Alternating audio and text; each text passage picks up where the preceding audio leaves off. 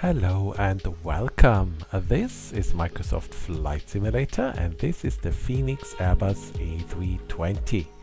And in today's episode I would like to talk to you about weather radar and specifically on how to use it to avoid bad weather. Now right now we don't actually have a proper weather radar in Microsoft Flight Simulator, but if we believe the talk of Asobo and all the add-on developers, it shouldn't be too far away before we get one. So I thought maybe this is a topic we should be talking about. Okay, so without further ado, let's get started. Okay, so let's look at a scenario that is very common, especially now during the summertime. So we are flying along and right ahead of you is a thunderstorm and it's essentially blocking our track. So the question is, what do you do? Do you go left or do you go right or do you do something else? And which mode should you use on the A320 to avoid this thunderstorm? Well, the first question you need to ask yourself is, where is the wind coming from? So let's just say the wind is coming from the right and therefore blowing this thunderstorm to the left. The golden rule is that you should always avoid thunderstorms on the upwind side, not on the downwind side. We're going to be looking at that in more detail in a moment. So in this case, it would make sense to simply turn to the right. So you stay upwind and the thunderstorm is blown away from you. So if you have a waypoint further down the line that would cause the aircraft to perform a turn to the right, then you can obviously ask for a direct. If not, another option would be to simply perform an offset track. So you go to the flight plan page, you do an offset, you say how many miles to the left or right, and then you fly that. Of course, all of this needs to be coordinated with ATC. The main thing I really want to point out though is that these two options are tracks. Now I'm pretty sure all of you know the difference between track and heading, but just to repeat very briefly, a track essentially means the aircraft is following a line above the ground regardless of the wind, and a heading is it's just flying in a direction, and if there's wind it gets blown off track. So the track that it draws above the ground is almost irrelevant, and this is very important. So if you do this, if you fly an offset track, the aircraft will follow that line above the ground, and what that means is it will compensate for the wind and the thunderstorm is actually going to be blown away from you. So this will be a very good way to avoid this particular thunderstorm. But what if you cannot turn to the right? Either there are even more thunderstorms or maybe you're already in the descent and there's some terrain. Well, in that case, you have no choice. You need to go downwind of the thunderstorm. So in this case, we have to turn left. And once again, the choice is between a direct, if possible, an offset track, and maybe a heading. Now here I've drawn what it would look like to fly downwind on an offset track. Now the problem with that, you may be able to see, is that the thunderstorm will be blown towards us. So this is something you need to allow for and maybe increase the distance between you and the thunderstorm. However, there's also another option.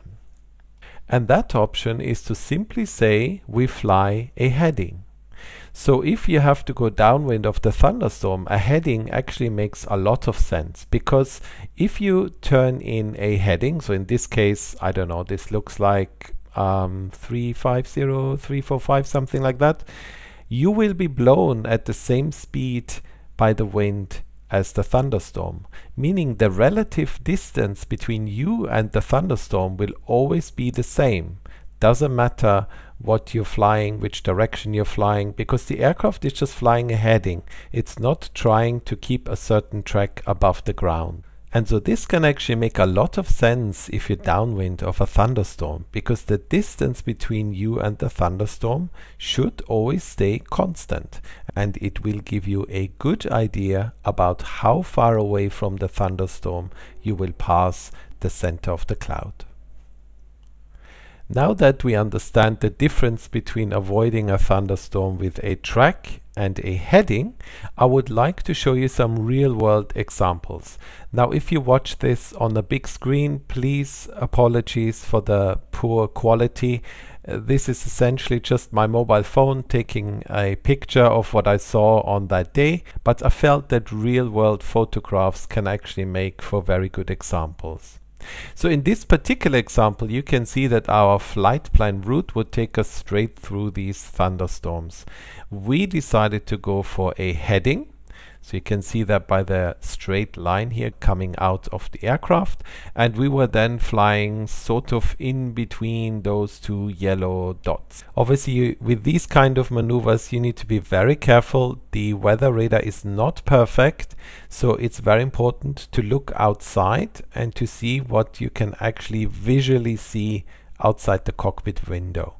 If it is nighttime, in this case it was daytime, we would not fly this kind of maneuver because outside it's just black and we are not 100% sure what this would look like. So we would basically avoid the whole thing altogether. But on that day, I remember the two thunderstorm clouds seemed far apart. There was nothing behind them, just a few rain clouds. So we felt comfortable on flying through in between them. We did this with a heading, and the reason being that way the distance between the aircraft and the two clouds we're flying in between will always remain the same. In this example, again, we decided to fly a heading. Once again, we found ourselves between two big clouds, although the one on the right is mostly rain. The actual cell, as you can see, is further away. You can see the initial flight plan route, which would have taken us pretty close through all these thunderstorms. We didn't feel comfortable with that, so we requested a heading to the right. We stayed on this heading till pretty much to Geneva. You can see that point there, and then we performed a turn to the left. So once again, heading makes sense because you want to have a relative distance to all these clouds and you want it to stay constant.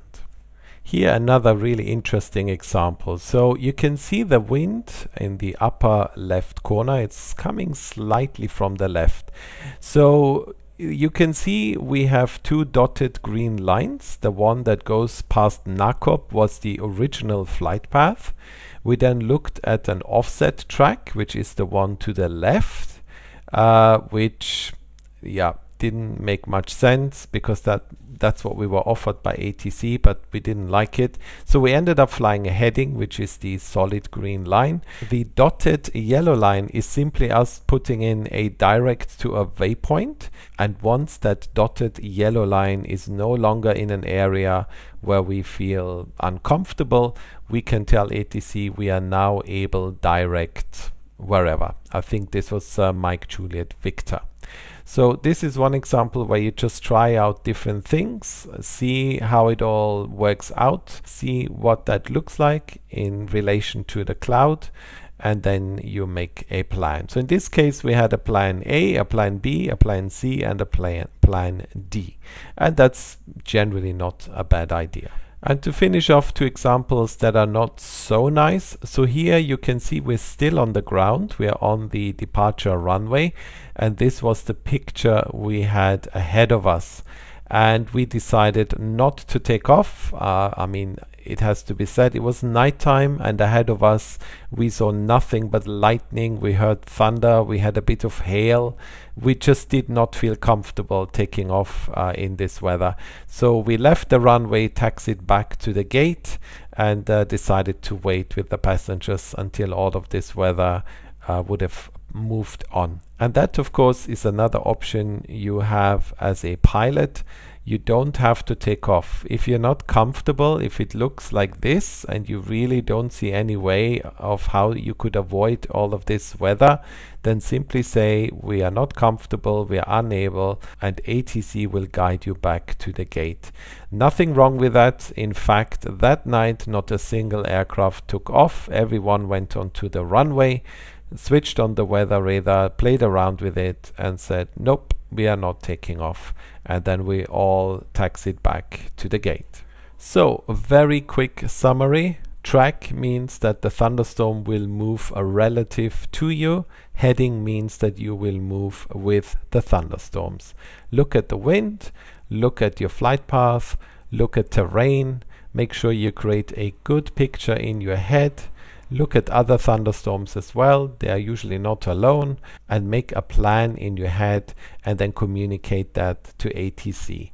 Normally they will support you, sometimes they will say sorry, that is not possible.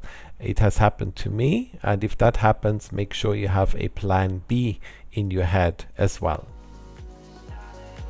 And that is the end of the video. I hope you found it useful, I hope you found it interesting, and I look forward to seeing you in the next one.